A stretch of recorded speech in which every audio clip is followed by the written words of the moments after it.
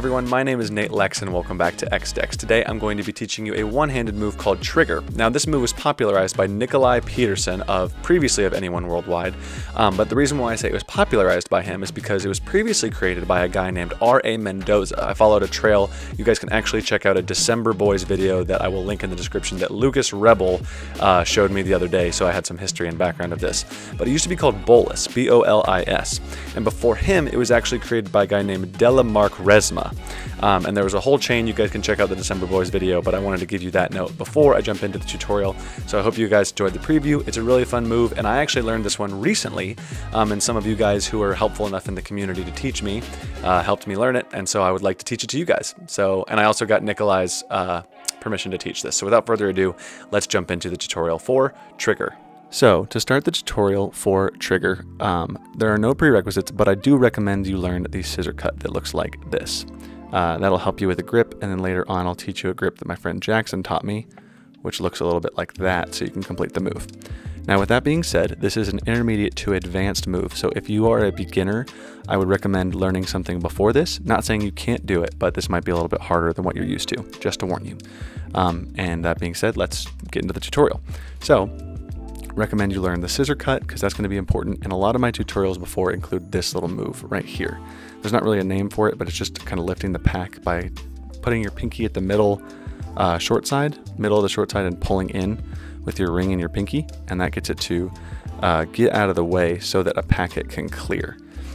Excuse me, and that's going to be important later.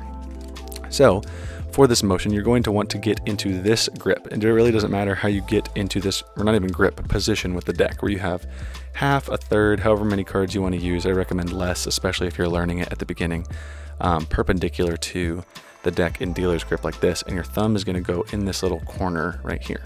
So you take a piece this way, lay it across the top so that those are flush, and then you've got a little bit of space down here, and that thumb is going to go in the corner. Now the reason why you want to be able to lift that into straddle grip or have that grip with the pinky is because this is the way you're going to be able to, or you're going to need to grab the packet. You're going to need to grab the third or however many cards you have between your index and your thumb and be able to twirl them. So if you have learned the revolution cut before, that would be a great prerequisite, not necessary, but it would help a lot, and Rev 3 that I taught a couple weeks ago. Those would be very useful to learn for Trigger. I use Trigger in a lot of moves, so you don't have to have it be one-handed. You can literally just take a packet in Biddle grip, and with your index and your thumb, take some off and perform the move. So now let's get into the mechanics of how it works. So you're in this position, and here's what's weird. Your index and your thumb are going to rotate clockwise, thumb first. So you're going to swivel it out a little bit like that, so that you can clear it off of this long side from the packet that is underneath it. So you're going to have your pinky pull, and as your pinky pulls, it'll help this get out of the way. Your pinky curls in, and then the index and thumb turn this way, and so you're cleared out here. Now this is where you're going to need to practice, because you're going to be in this grip, and you're going to need to turn and swivel the packet itself between your middle and your thumb like this. So I recommend just sitting there and practicing this a couple times to get it, because you're going to want to get the middle on the other side of it like this. So practice taking your middle finger and putting it around to that side of the deck. Now this is already stretching my hand, so that hurts a little bit, but if you're able to do that, that is one of the steps necessary.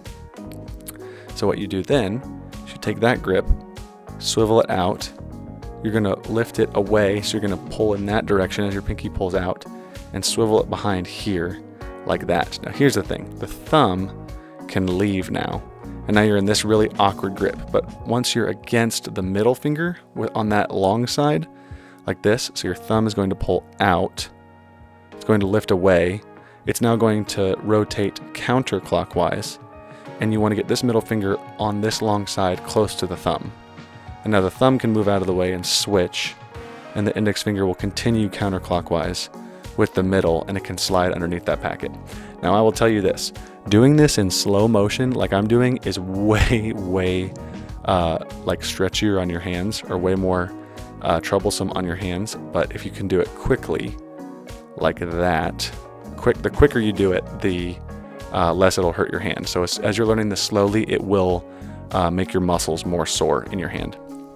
So to go over that again, you pull index and thumb clockwise till it clears outside the packet. The pinky is pulling this packet down. So now you've got space like this underneath your hand.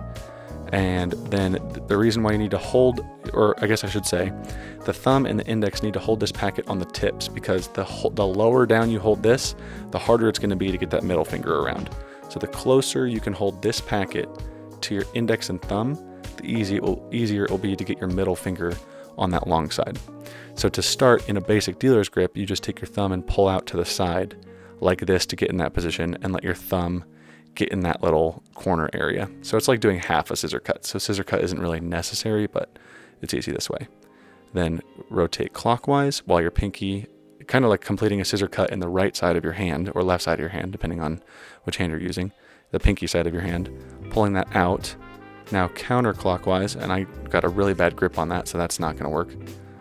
So the closer to the tips. Now the middle finger can help even by pushing this packet out of the way while it's rotating around to this long side down here to have that come behind. Now what I would recommend if you guys are very beginner at this is tying two packets in rubber bands so that they don't leave each other, and using an older deck of cards anyway so it's clumpier, and that is going to help you get that move down. So to go on to the other grip you can do for this move, all you have to do is, if you know, the prerequisite would just be an Erdnase go around or an Erdnase grip. So if you guys go learn my move, I believe it was Balisong or Flip Flop. It's probably Flip Flop, or Frankie. Then you can learn a move like that. But it's this grip, and all that happens is you break a packet off underneath with your index finger, and then you use your nail on the bottom packet to let it slide out like this. So you're just bringing that packet forward, and the middle finger, ring finger, and pinky are kind of extending out to allow this packet to come over top, while this packet is gripped between your index and the heel of your hand. And then when it turns in, it can rotate like that. And now you're in a position perfectly to do trigger. Re-trigger and everything else in the variations are much harder, but that is the basics for trigger, guys. And I wanted to thank Nikolai again for letting me teach it. So with some practice, this took me, after having 10 years of cardistry experience, like a couple days to learn and get down, and definitely weeks to get smooth. So if you guys aren't getting it right away, do not be discouraged. It's also very fun to take it out of just using the way I taught you with the grip, using your index and middle with a packet in dealer's grip to grab from another packet to take out and then perform trigger. And that looks really cool. Sometimes I'll do it in a fluid motion like this, where I'll finish off here. I'll place it in that grip and then let it finish off. It's a really good closer. It's a very fun fidget one-hand move, and I hope you guys enjoy that. And then watch the slow-mos, and that should help you more, and then I'll see you guys in the outro.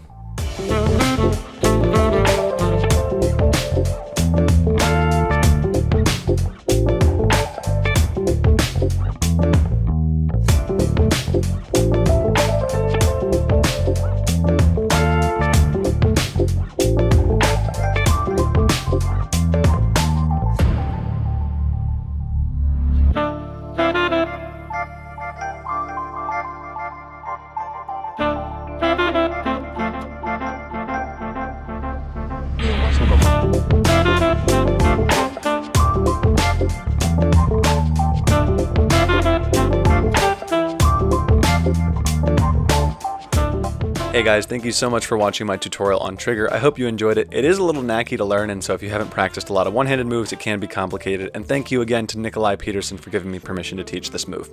Anyway, I hope you guys give credit to those guys previously, R.A. Mendoza, Delamark Resma, and Nikolai, because Nikolai popularized it, and there were other people that created it. This was not my move. And let's just jump into some housekeeping.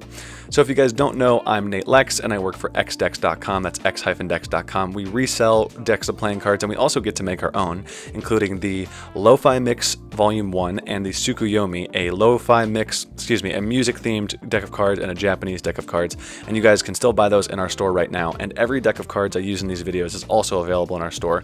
We have over 1,500 different decks of cards to buy from, or to purchase, to choose from, I should say. So go check out that store.